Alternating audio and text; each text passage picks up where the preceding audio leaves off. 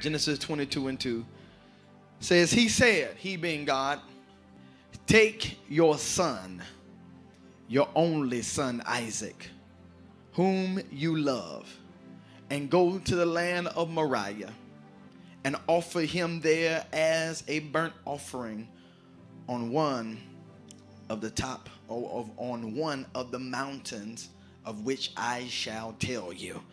Read it one more time. Genesis 22:2. He said, being God, take your son, your only son Isaac, whom you love, and go to the land of Moriah and offer him there as a burnt offering on one of the mountains of which I shall tell you. Somebody ought to say amen to the reading of God's word. This afternoon we're in part 8 of our I'm Ready for My Next series. This afternoon from the topic, Indian giver. Indian giver, Indian giver, Indian giver, Indian giver. Father, we thank you for your word. The flower fades, the grass withers, but God, it is your word that stands the test of time. We're so grateful, God, that we can come and we can commemorate and remember, God, your birth, God, and not be so dogmatic that where we're trying to figure out which day you was born, but God, to know that we can be free to know that you were born is the most important thing. And God, we thank you for the season, for the spirit of giving, for the spirit, God, of us being your people. The only reason why we're your people is, God, because you gave your son.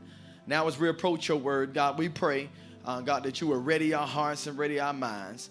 God, there's something that you want to say to us, something that you want to deposit to us in this house this afternoon. I pray, God, for hungry hearts. I pray, God, for hungry minds. I pray, God, for people, God, that'll shake themselves, God, of whatever holiday slump we may be in, and God, pull on the anointing.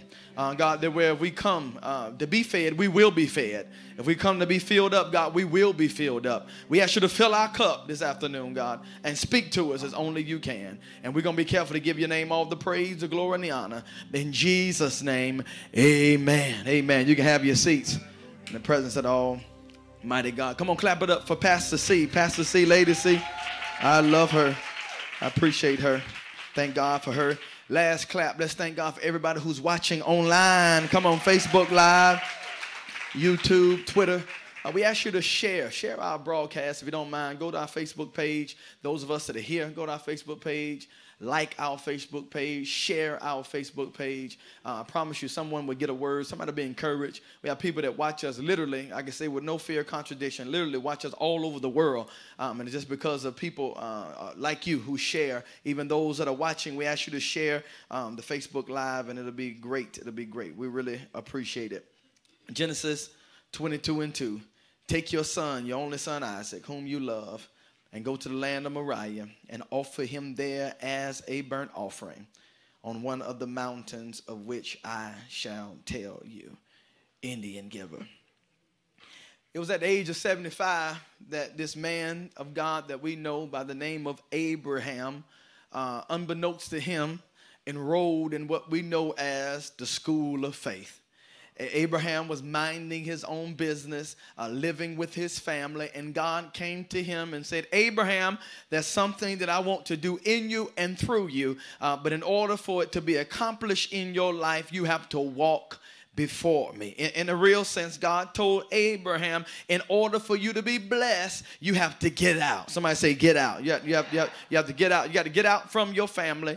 You have to get out from your kindred. You have to get out from your familiar. I want to bless you, but I can't bless you right there. I can't bless you right there. Warren Wisby says that Abraham literally passed the family test. The family test. He had to leave his family in order to receive what God had for him. And then as soon as he left, Genesis chapter 12, verse 10 says there was a famine. Then a famine hit. So Abram had to survive the family test, then a famine test. But God was with him every step of the way, because he was walking in obedience. Then we see Abram, God tells him to get out, but he doesn't fully obey God because he takes with him his nephew by the name of Lot. Then a few weeks ago, we talked about how to uncover a cover-up, because here, this is what was going on. Abram was not able to hear from God clearly, and really God didn't speak to him anymore until he had got rid of cover-up, until he got away from veil, until he literally left Lot alone. And whatever it was that God was doing in the life of Abraham, he had to push Lot out of the way for him to be able to hear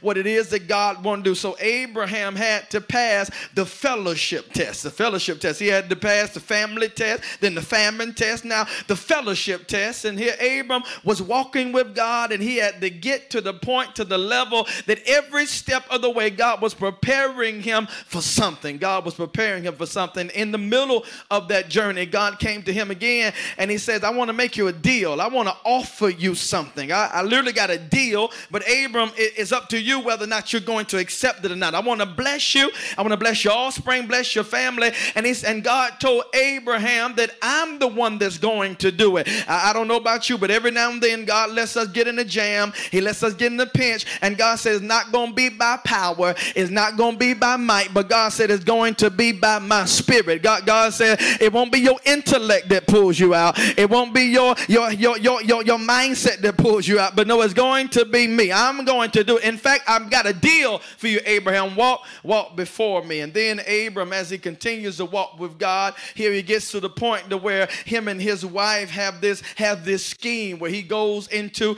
her handmaiden Hagar, and God tells him to go ahead and do what your wife wants to do as it relates to putting her out, put her and Ishmael out. And as they're out there in the middle of a desert, as they're out there by themselves all alone, we talked about what to do when the water runs out. I don't know who I come to talk to today, but I just believe that there are some people that's under the sound of my voice whose water has run out, to where your sustenance has run out, to where the check is no longer coming, to where you're not getting what you normally would get. But can I tell you, when your water runs out, that's when God will step up. Come on. It's when you get to the end of your rope that God will be for you and let you know that I'll see you through every difficult place in your life. Then last week, all I'm doing is just giving you a review. Last week, we talked about go ahead and laugh. Go ahead and laugh, because here God came to Abraham, changed his name and said, no longer would I call you Abram, I'm going to call you Abraham. And he said, even at your old age of 99 years old, I'm still going to bless you. I'm still going to do something in you. And Abraham laughed. He didn't laugh in doubt. He laughed because he was saying, oh my God, God is going to give me joy. And then you look in chapter 18 of Genesis, the Bible said that his wife Sarah laughed, but her laugh was almost a laugh of doubt, to where she could not understand how God was going to do this thing. Then God let her have a son by the name of Isaac, whose name means laughter. And so we learned last week that it's God that has the final laugh. It's God that has the final say. So my circumstances can look comical. My circumstances could look crazy to the average Joe and crazy to the average bear. But God is saying, no, I'm going to have the final say so, because I'm going to do something in your life, even though it seemed like it can't happen. So let's look at Abraham's life. Can you imagine for 10 years, for 20, for 30, for 40, for 50 years, him longing and walking with God, anticipating God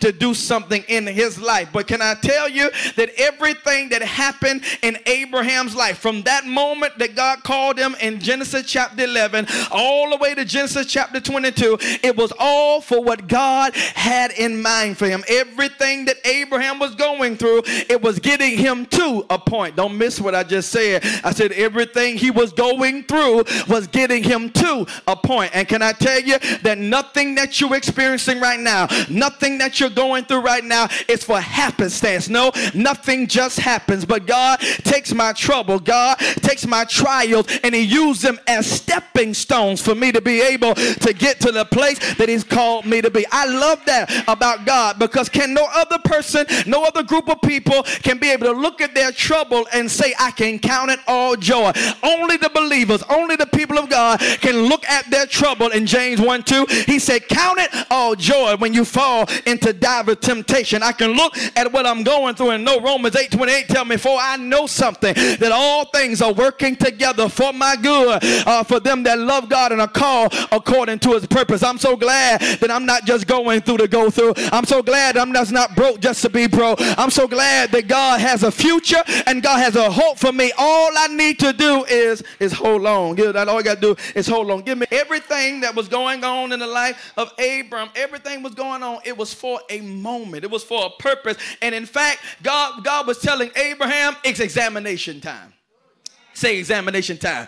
It's examination time. Y'all listen to me. He ain't doing them playing with the speaker. Listen to me. Look, examination time. Look at examination time. Genesis 22:1. After these things, God tested Abraham. Here's examination time. After these things, now God is testing him. God is bringing him into the classroom of life, and he's saying to him, Abraham, I got something that I need you to know. I got something that I need to teach you. I got something I want you to learn. But listen to me closely. What it was that God was showing him, don't be nervous, don't be fretful, because literally it's an open book test. He said, Abraham, everything that you need in order to be successful, I've already taught it to you. Everything that you need to be successful, I've already let you know what you need to do in order to accomplish. It's an open book test. God had promised them a child, and then Sarah and Abraham received a child. Look at Genesis 21:1. Look at it. The Bible says the Lord visited Sarah.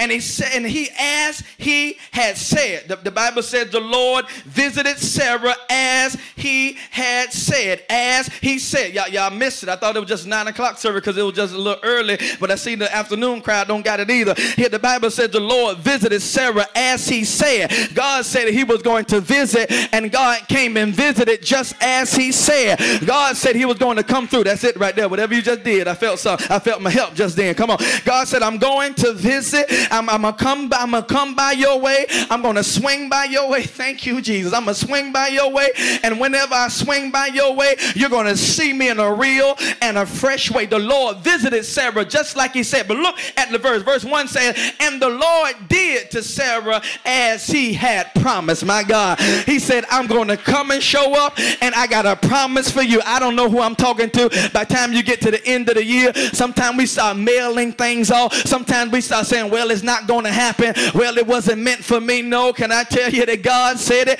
That settles it. Come on here, somebody. If God had made you a promise from God is just as good as a manifestation. I don't know what you're believing God for, but my responsibility is not to try to push the promise through, but it's my responsibility to hold on and know that help is on the way. Y'all ain't gonna help me preach it here. I got to hold on and know that God is going to do something in my life. He said, I need to examine you, Abraham. I want to examine. You mean to tell me I'm over 100 years old and you still want to test me?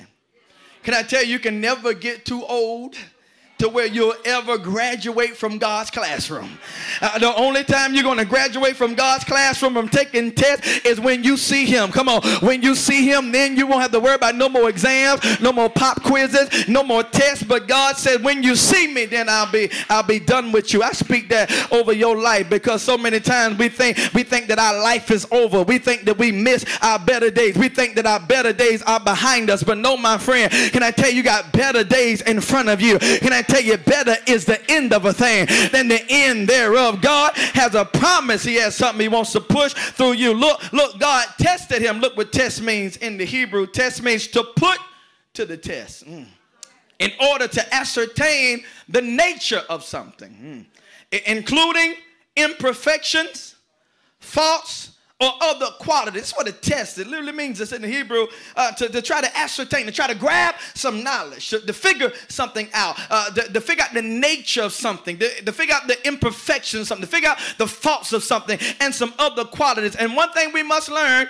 we must know the difference. We must be able to distinguish the difference between a trial and a temptation. A trial or a test and a temptation, because here God does not test me to try to get information. John 2:25 says he already knows what's in my heart. God, the psalm writer said that he knows my early rising and my down setting. God said, I know every hair on your head is numbered. I know, he said, if a sparrow hit the ground, I'm going to know what's going on. God said, I know everything about you. But what God tests you and I on, what God allows a test to come through in our life, so not that he can know what's in my heart, but so I I can know what's in my heart. God lets me be tested.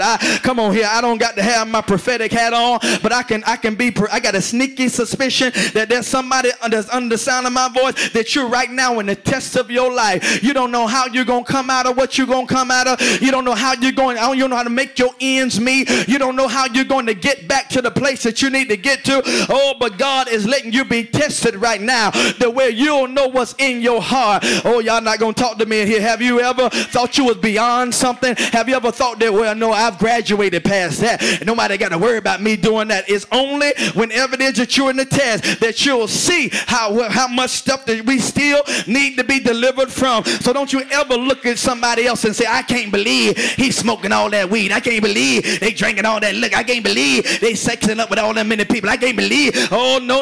Don't you know that he that thinketh he stand, 1 Corinthians 10:12 say, take heed lest you fall. It's not my responsibility to look down on nobody. It's my responsibility to know God. If it had not been for the Lord who was on my side, I'll probably be smoking. I'll probably be drinking. I'll probably be, oh, y'all so saved. Y'all act as if y'all got nothing that y'all struggle, nothing that y'all fight. But can I tell you, God will test us to see what's in our heart. We learn, God teaches us.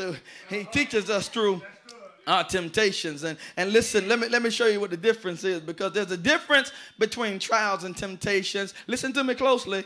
Temptations come from our desires within us, while trials come from the Lord who has a special purpose to fulfill. Temptations come from our desires. You don't believe me? Look at James 1:13. Says, let no one say when he is tempted, I am being tempted by God. For God cannot be tempted with evil, and he himself tempts no one. So stop telling that fib. Stop telling that lie. Stop telling that story. If the Lord didn't want me to do it, he wouldn't have let it come across my path. If the Lord didn't want me to do it, he wouldn't have never let me see it. He already knew I was going to do it. He already knew I was going to say it. He already knew what was going to happen. No, my friend, that's not how it works. The only reason why you're tempted in that area, because there's something in you. There's an enemy, come on here, that lures us and pulls us and to want the things that God does not want us to have. Look at verse 14. The Bible said, but each person is tempted when he is lured and enticed by his own desire. The only reason why you have a temptation in that area is because it's something that you want. Oh, I'm not trying to talk down to nobody. I'm not trying to be funny. I'm just trying to be plain. Can I tell you that a homosexual hitting on me is not a temptation? Y'all not gonna talk to me. I'm not trying to be funny. I'm not trying to talk down nobody. Your struggle, but that ain't my struggle. Come on. You be saying, hey, all you want. I'm saying, hey, what? Hey is for horses, sir. Come on here, somebody. But somebody that's a dime top of line. If she got a cute face, small waist, and a big head, I'll be like, oh, let me get up out of here. Yes, sir. Y'all ain't gonna help me up in here. Y'all not gonna talk. Y'all go. So you, if you're tempted from the end, if you're tempted by something, it's not God that's tempting you. It's something on the inside. Oh, y'all. Oh, my goodness. Oh, my goodness. Oh, my goodness. Boy, y'all not doing me right. But can I tell you?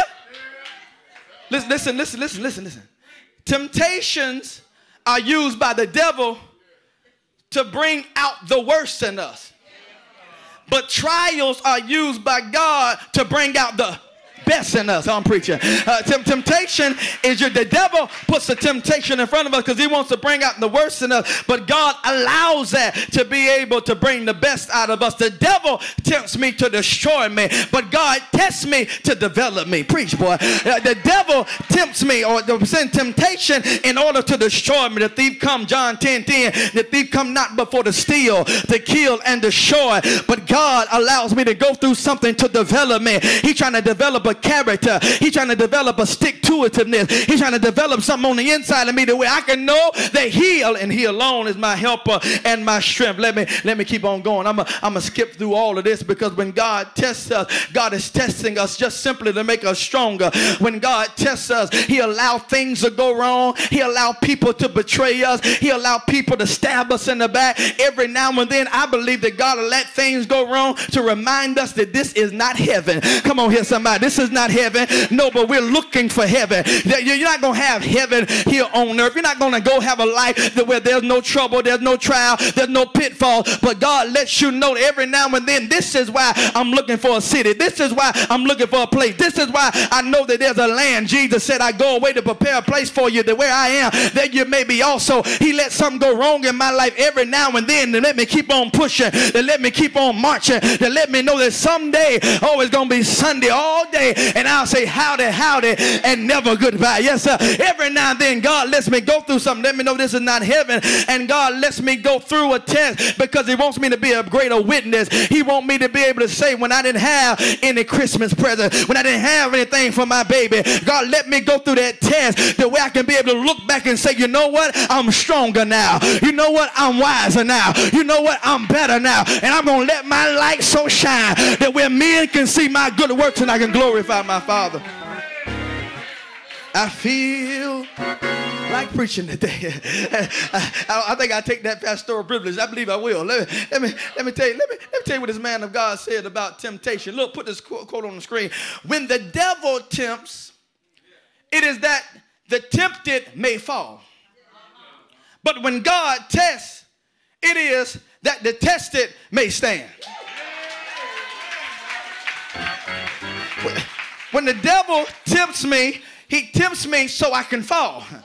When God allows me to be tested, it's so I can stand. And let me tell you that standing is not a physical posture. Standing is not you standing up. But no, standing is a posture in my heart. Standing, I can be standing when I'm in a wheelchair. I can be standing with my back and I'm in intensive care. I can be standing when I'm in hospice. I can be standing because I'm standing on the word. It's not about a physical posture. Oh, but I can stand like Job. Job said, though he slay me, yet will I trust in him. I can stand even when everything around me is telling me to fall. And I heard Paul say, having done all to do to stand, he said, keep on standing. After you did everything you can do, you pray and you cry. You cried and you pray. You fasted, turned down your plate. God said, keep on standing, because whenever it is I stand on the word, God will see. He'll be with me. Yes, keep going. Keep going. I'm trying to rush. I don't do good when I rush. I don't do good when I rush. Let me slow down a little bit here. Look at Deuteronomy 8:16. Look, Deuteronomy 8:16. Look what the book says. The book says, look what God says. Who fed you in the wilderness with manna that your fathers did not know. God says that you're in the middle of a struggle. You're in the middle of a wilderness right now. But the thing that we always miss, we still eating. Y'all miss it. You may be in a famine, but you ain't missing. I wish grandma would say, you ain't missing nary meal. Come on here. You're not missing no meals. You're struggling right now. You don't have everything you need, but God is still feeding you. And God is feeding you something that even your parents, previous generations had nothing to do with. They didn't even know about it. And look what God said, that he might humble you and test you. Oh, God said, I'm letting you go through this because I'm trying to bring you down. You think it's because you work your finger to the bone and because you're a supervisor and now you're your supervisor and because now you started your own business and you did this and you did that, now you work for yourself. Can I tell you, God every now and then will let the bottom fall out of your life to humble you and I, to let us know everything I have, it comes from God. Everything I know, it comes from God. Wherever it is God gonna take me, it comes from God. Oh, my friend, God will humble me to let me know it's not about me, but it's about him. God said he wants to test me. Here it is. Don't miss this. To do you good in the end.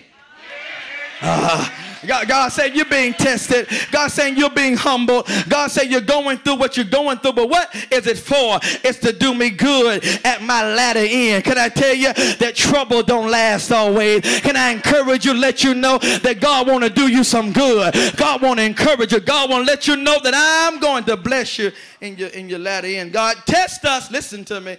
God test us to purify our faith. Look at me. Look, God tests us to purify our faith. God tests us to perfect our character. God tests us even to keep us away from us. Yes, he does. And this is what it's examination time with Abram. It's examination time with Abraham. Look what it said, Genesis 22:2. He said, look what God said. He said, take your son, your only son, whom you love, and go to the land of Moriah and offer him there as a burnt offering on one of the mountains of which I shall tell you. It's testing time, Abraham. All that you've gone through, it was for this moment. Look at me. All that you've gone through, it was for this moment. All that you've experienced, it was for this moment. God is examining. He's examined us. He examines us in two areas. He examines us, number one, he examines us in our heads. He examines our heads. God will tell you and I to do something that doesn't make any sense. God will tell us to do something that's not logical. God would tell us to do something that 1 + 1 is not. Come on, God, I don't understand that. You don't take 2 and 5. 2 and 5 is 7. But you'll take 2 and 5 and feed 5,000, my God. Can I tell you that God's economy is much different? God will do something that causes us to examine our heads. Come on, let me give it to you in a nutshell. What is God doing in the life of Abraham? Can I tell you, here it is. Why would God give Abraham a son and then ask Abraham to kill the son? And listen to me, listen to me. Abraham was minding his own business.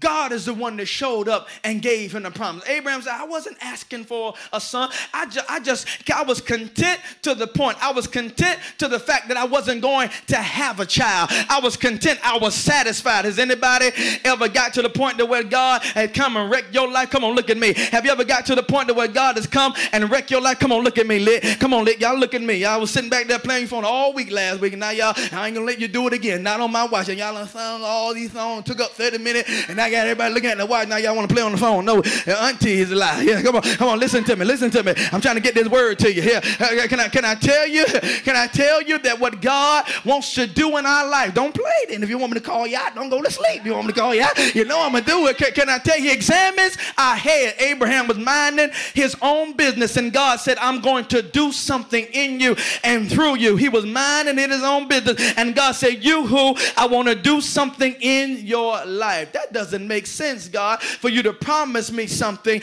then give me something, and then take it back. My God, can I tell you that God will challenge you and I sometime, and he'll say, I know it doesn't make sense. I know it doesn't make logical sense. I know you can't figure it out, but God never called me to try to figure things out. God called me to walk by faith. I know it doesn't make no sense for you to forgive somebody after they broke your heart. I know it doesn't make no sense. You know how we talk? You've get me one time, fool me once, shame on you. Fool me again, shame on me. Can I find that in my? That's not in your Bible. Come on here. I know we live and die by that kind of stuff, but that's not in here. It don't make any sense to forgive somebody and forgive somebody and forgive somebody and forgive somebody and forgive somebody. But God will tell you, it's not about making sense. It's about making faith. It's not about making sense. It's about making obedience. And God will call me to say, I need you to do something even when it don't make sense. It don't make sense for me to give a dime out of every dollar when I'm already struggling. It don't make any sense for me to be able to drive up to the house of God when I already don't got no gas. It don't make no sense for me. I'm tired of it. And look what else God does. God examines our hearts. Yes, he does. Look at Genesis 22:2 again. Look what it says. God says, give me Isaac. It's almost like God, like Abraham said, who, Isaac? Look what it says. Yes, Isaac. Look at the verse. He said, I need Isaac. It's almost like Abraham said, who in his heart? This the promise? God said, yes, Isaac, whom you love so much. God examines our heart. God wants to know who is sitting on the throne of your heart. God wants to know that thing I blessed you with, has it taken my place? That thing that I blessed you with, has it taken my place? Isn't it amazing how we can pray and how we can believe God? We can fast and we can pray for God to move in our life. God, give me a job. I need a job. I need a job. I need a promotion. And then as soon as I get the job, as soon as I get the promotion, I ease on down the road. I forget all about God. I don't come to the house of God. I don't give my tithe. I don't do anything anything, I forget about God. We pray for God to send me a boo. I pray for God to allow me to be married. And as soon as I get married, instead of coming to the house of God, instead of being fervent, instead of being faithful, now I want to go on a Sunday siesta and go to the beach and go barbecue and do all this stuff. And I forget about the one that gave me the promise. Oh, come on. It may be tight, but I know it's right. And I tell you that I can't forget about the blessor because I'm so absorbed with the blessing. I can't forget about the one that gave it to me. And God want to know what is in your heart. And here, he already know what's in your heart. He wants to know, he wants you to find out what's in your heart. Abraham, you love Isaac, but do you love him more than you love me?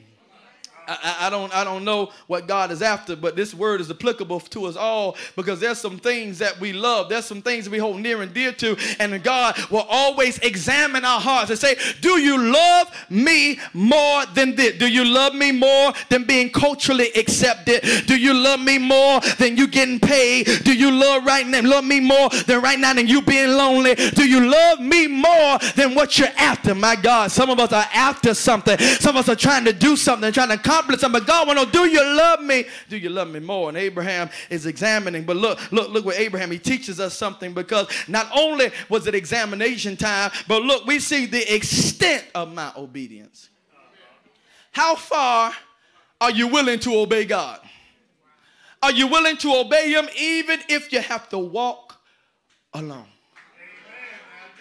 God wants to know how far are you willing to go? Even when it comes to hurting somebody's feeling, when it comes to upsetting something, when it comes to come shaking up your family, God want to know what's the extent of your obedience. Oh, this is real. Look, Abraham is visited by God. God tells him to go and get your son, bring him to me. And look what God tells him in verse 2. One more time. He says, bring him to me, which I will show you. You don't know how powerful that is.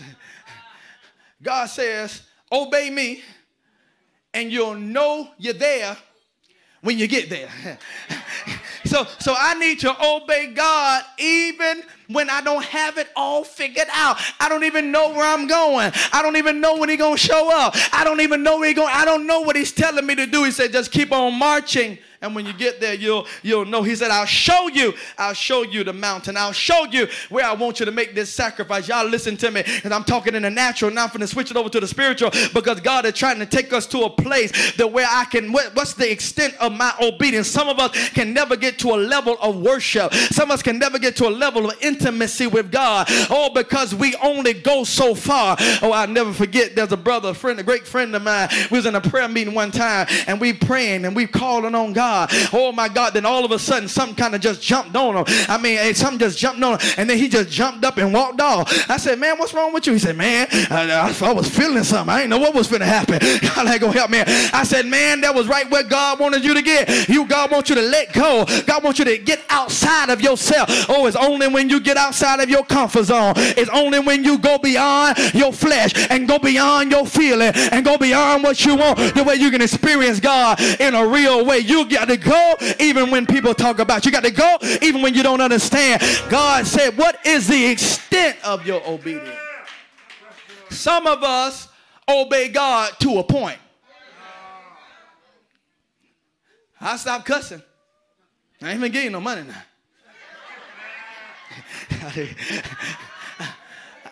I won't drink as much. I ain't finna put it all the way down. Now, what is Christmas without some real eggnog? What is Christmas without some rum food cake?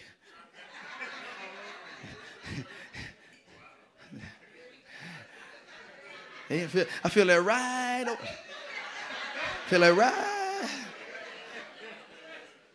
right. God says, I want you to obey me. Look, listen to me. I want you to obey me personally. I must obey God personally. Say that. I must obey God personally. This is the extent of my obedience. I must obey God. I can't obey God for you. You can't obey God for me.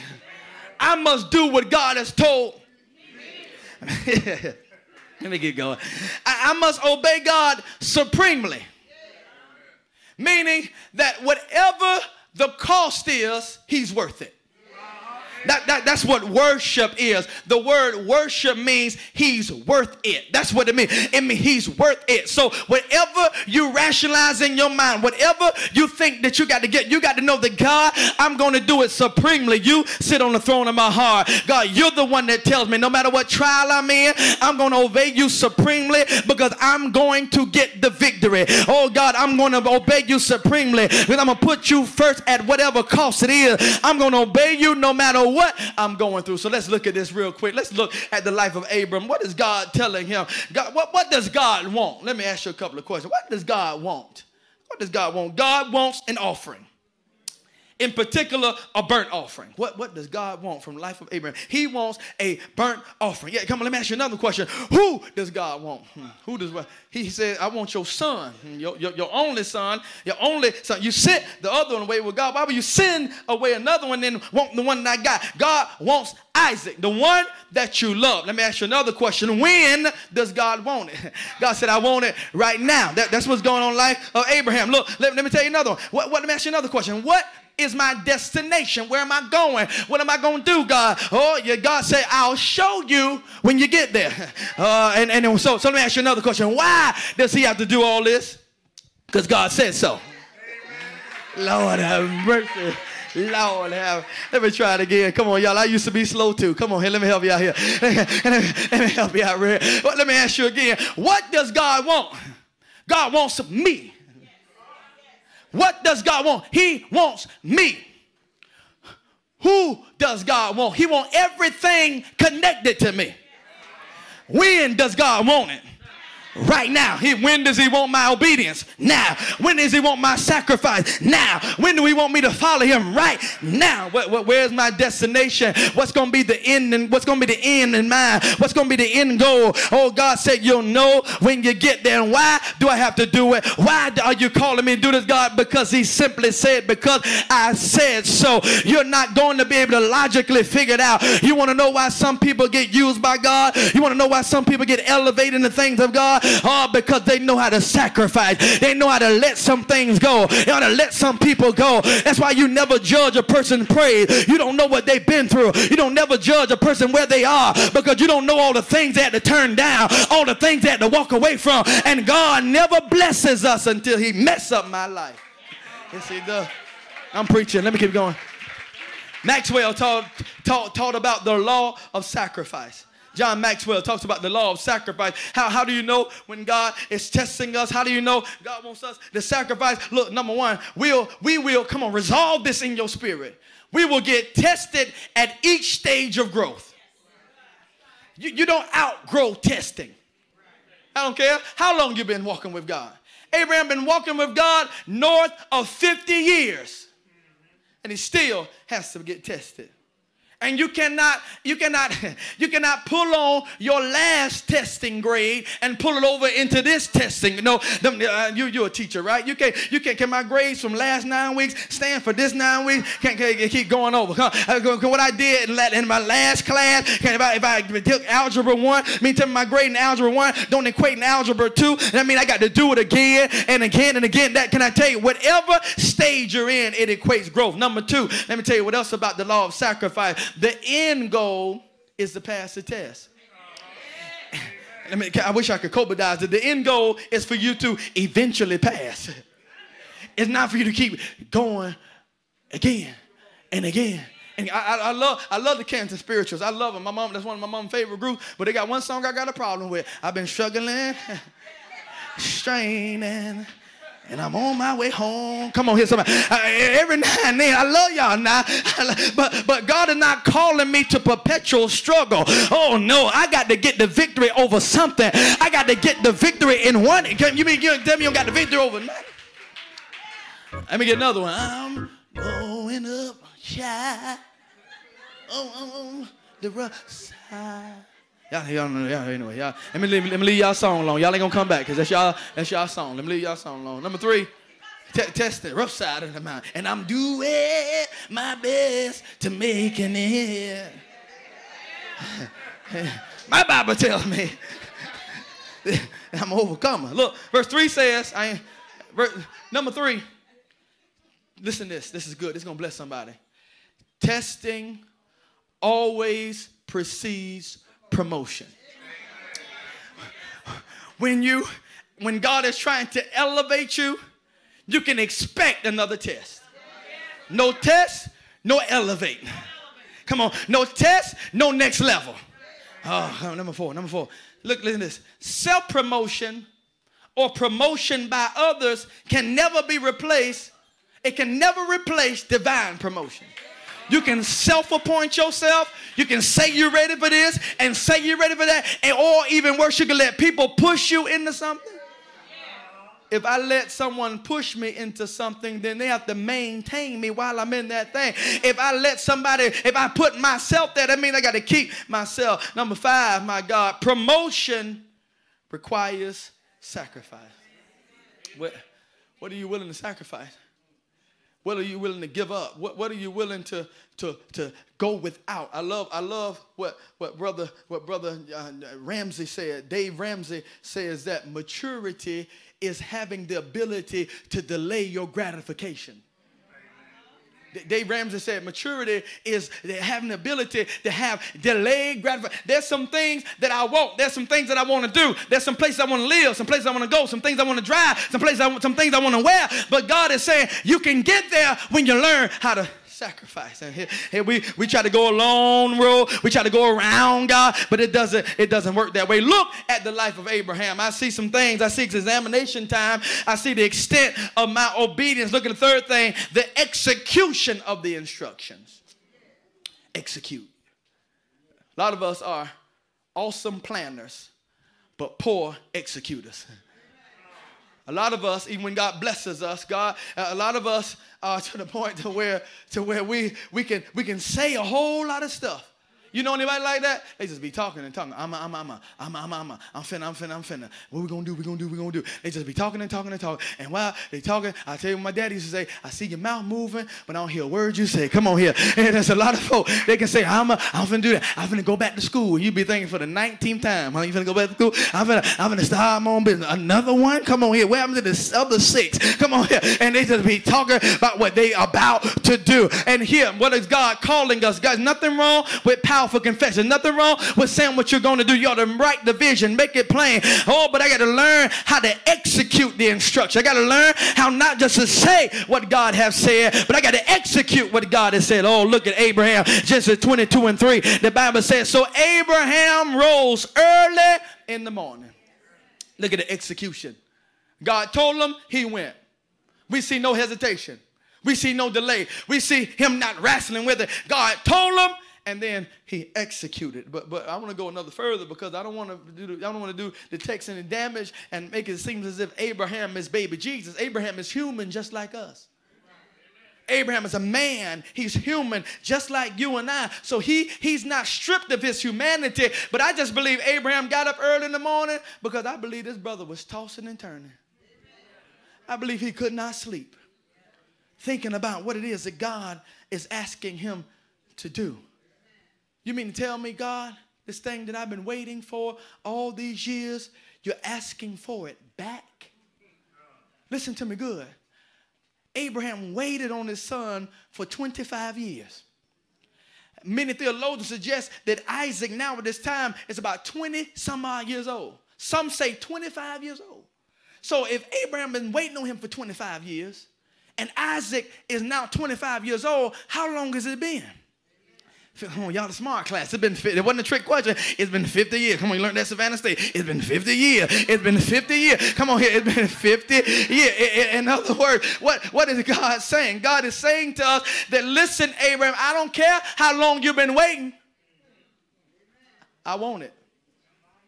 This brother, Isaac, has been in the heart of his father for over 50 years. He's been looking for him for 25 and walking with him for 25. It's been in his heart for 50 years. And he says, I need you to sacrifice him. I need you to bring him to me. And what is God saying? God is saying that he's not telling us to kill our children. He's not telling us that he wants a human sacrifice. That's why he stopped Abraham from doing it. But God is saying to us, no matter how long you've been holding on to this dream, no matter how long you've been holding on to this vision, no matter how long you've been looking and striving and getting to where you are, and now you're finally there, God says, I want it back. That we can live in such a way that where God can be accused of being an Indian giver?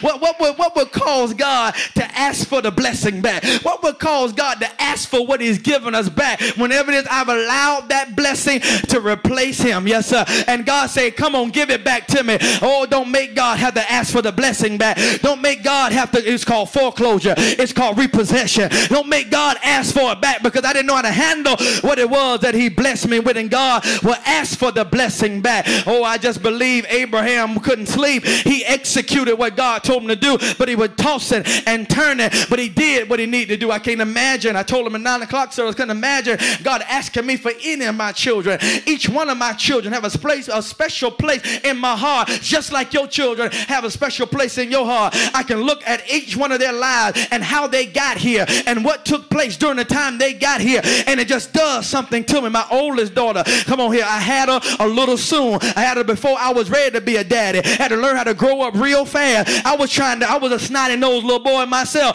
and now all of a sudden I got to take care of somebody else. That brought me into manhood real quick. Y'all not gonna help me in here. My oldest daughter, who's not a mistake, oh, but God took my mistake and showed me his grace. Yes, sir. Oh, and she got a special place in my heart. Kendall was born after we had been married for 5 years. They told us we couldn't have any children. They told us she didn't have anything to produce a child. Oh, but when Kendall came around, all I kept doing was the possible. Oh, and everything I know, next thing I know, whoop, there it was. Yes, sir. I just kept doing my part, and I was trusting God to do his part. I ain't had nothing to do with what the Lord was going to do. I just kept doing.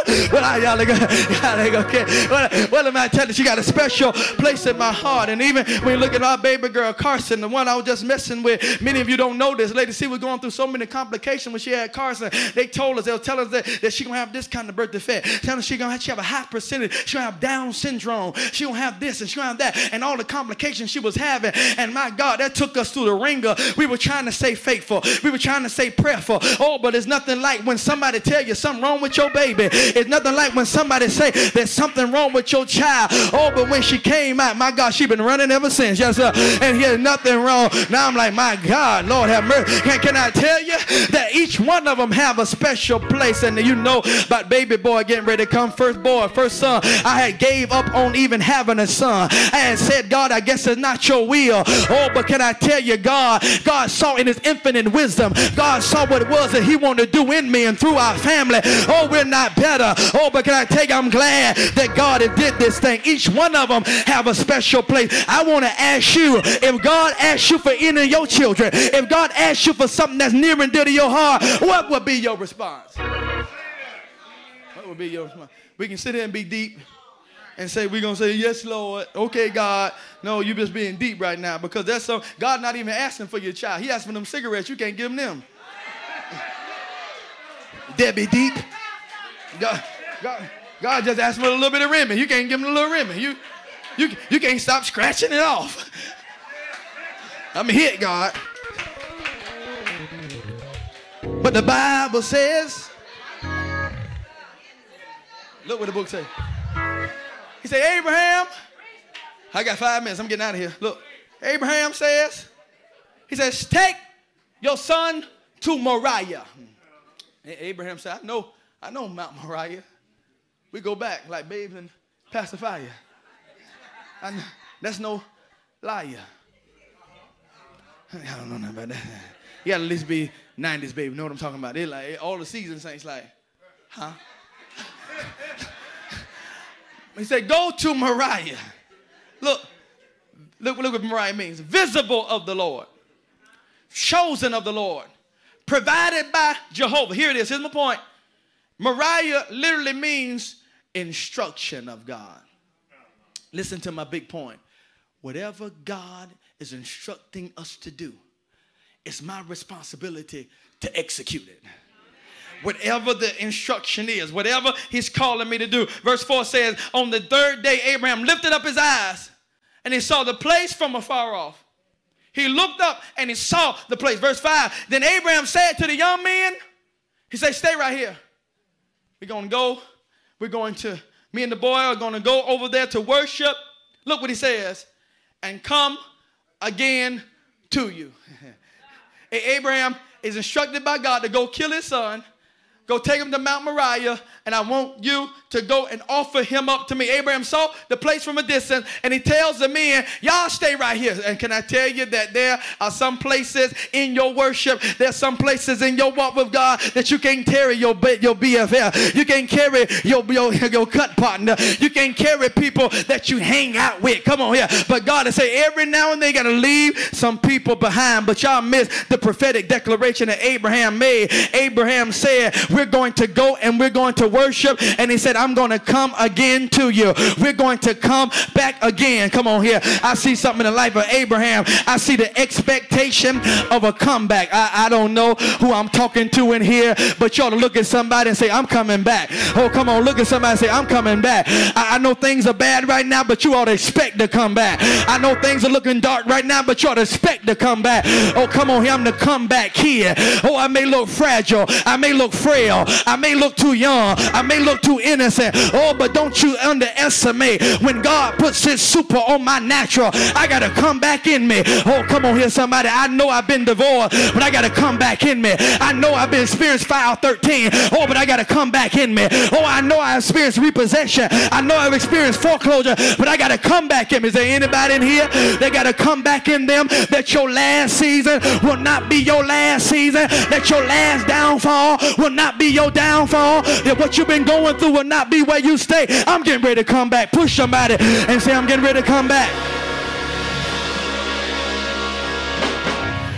I'm getting ready to come back. I got a bounce back anointing. I started from the bottom, and now God getting ready to raise. He getting ready to raise me back up. I feel a catapult anointing. Can I tell you that every now and then God, he'll pull you back. He'll draw you back. He'll get you back just to be able to release you the way you can spring back. Y'all ain't gonna help me preach. I say God will pull you back. God will draw you back just to release you so you can spring into your destiny. I'm on my way back. I'm on my way back to my worship. I'm on my way back to my status. Come on, give God some praise up in here.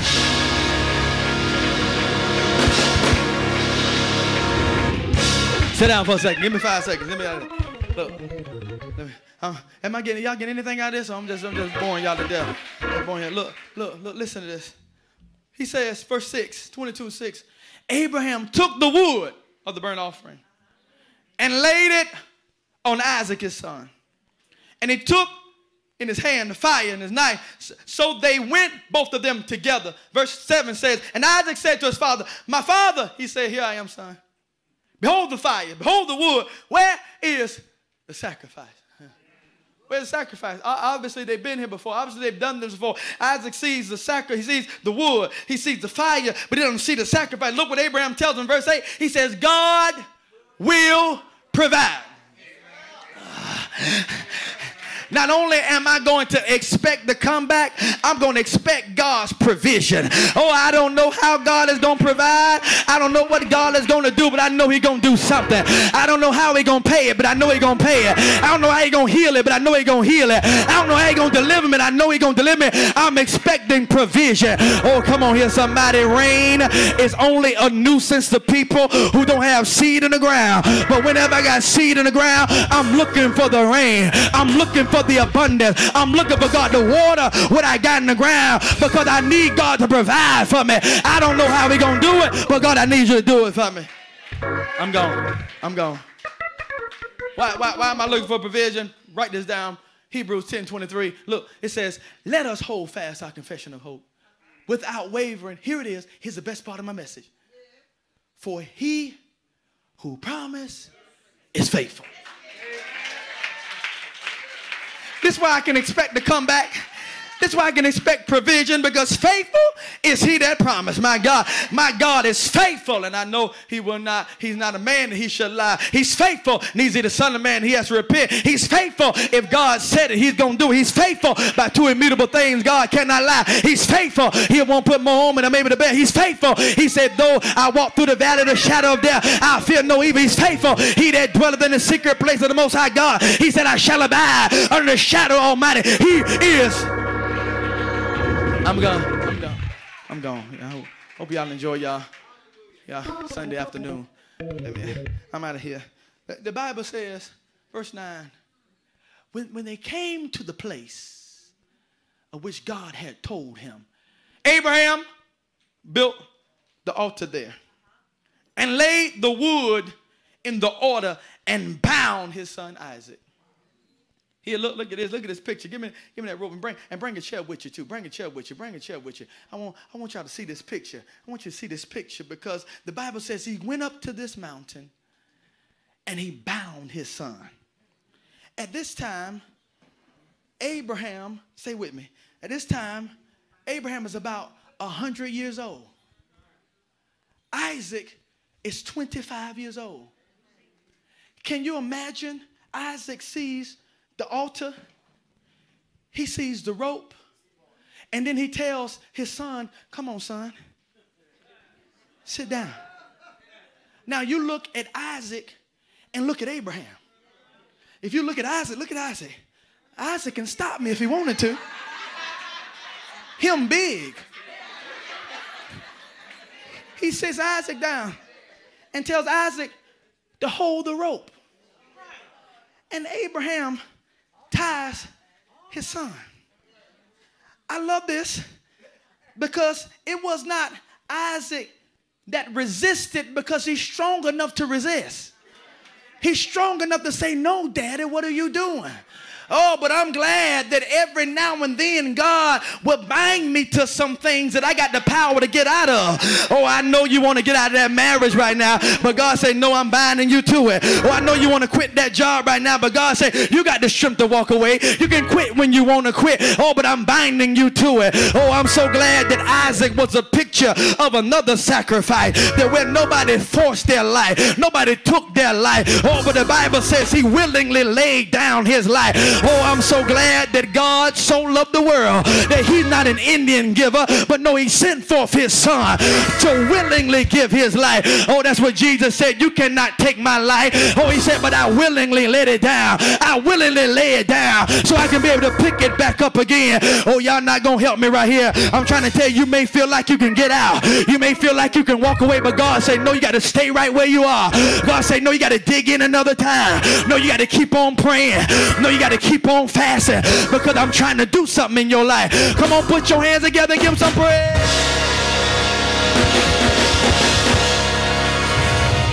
I said, give him some praise. I said, give him some glory because the Lord trying to do something in your life. I see the last thing because when Abraham was getting ready to take the knife and getting ready to kill his son, the Bible says that the voice of the Lord said, Abraham, don't do it. He said, now I know that you love me, but I feel like preaching real quick. I said, I heard Abraham looked up and he saw a ram caught in the thicket. Y'all ain't gonna help me preaching here. The Lord provided himself a sacrifice. It's my job to obey. It's God's job to give me provision. I just like to believe the whole time Abraham was going up the one side of the mountain, on the other side of the mountain, I believe the ram was going up the one side. Abraham was coming up one side and the ram was coming up the other. You going up one side of the mountain and your miracle is coming up the other side. You going up in faith and your blessing is coming up on the other side. You walking in faith and then your miracle is taking every step. I heard David say that the steps of a good man, they're ordered by the Lord. And I heard National Geographic say that the rams, they don't even go up that high. When God gets ready to bless me, he will defy the natural law.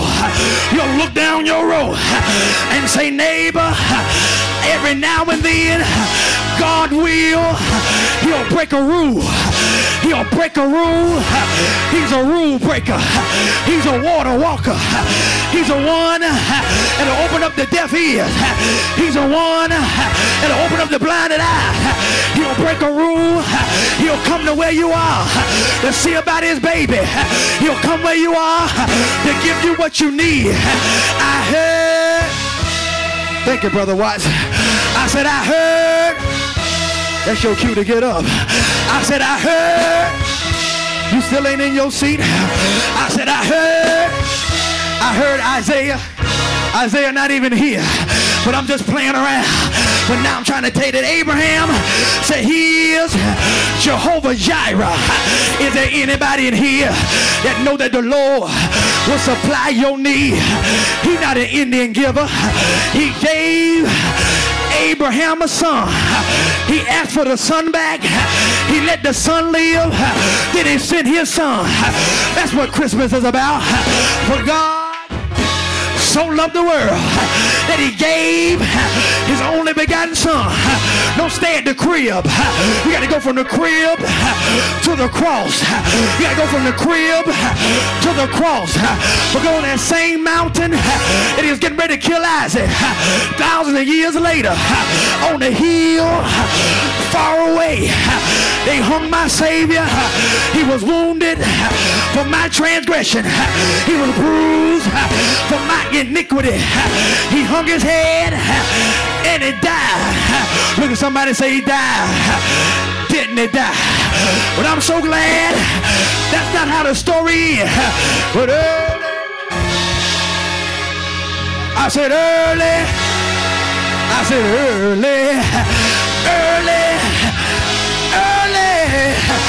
Sunday morning, he got up with all power in his hand. Come on, stand on your feet. If you receive the resurrection power, if you're glad about his sacrifice, come on, give God some praise, some glory, and some honor.